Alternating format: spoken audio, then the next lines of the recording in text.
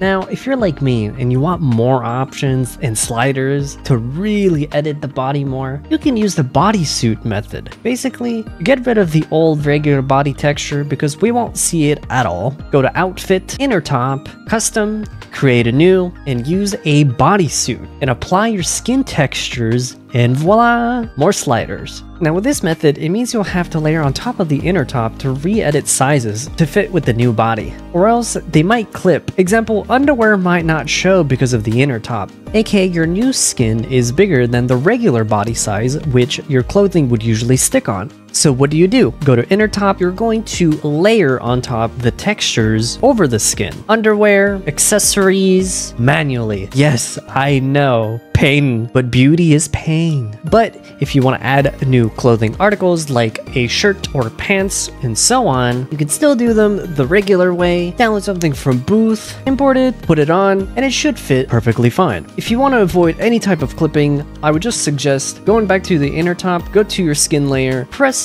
the two little bars right here, and then shrink your body. And then clipping should be gone. Don't want them nips to poke out now. That's against TOS.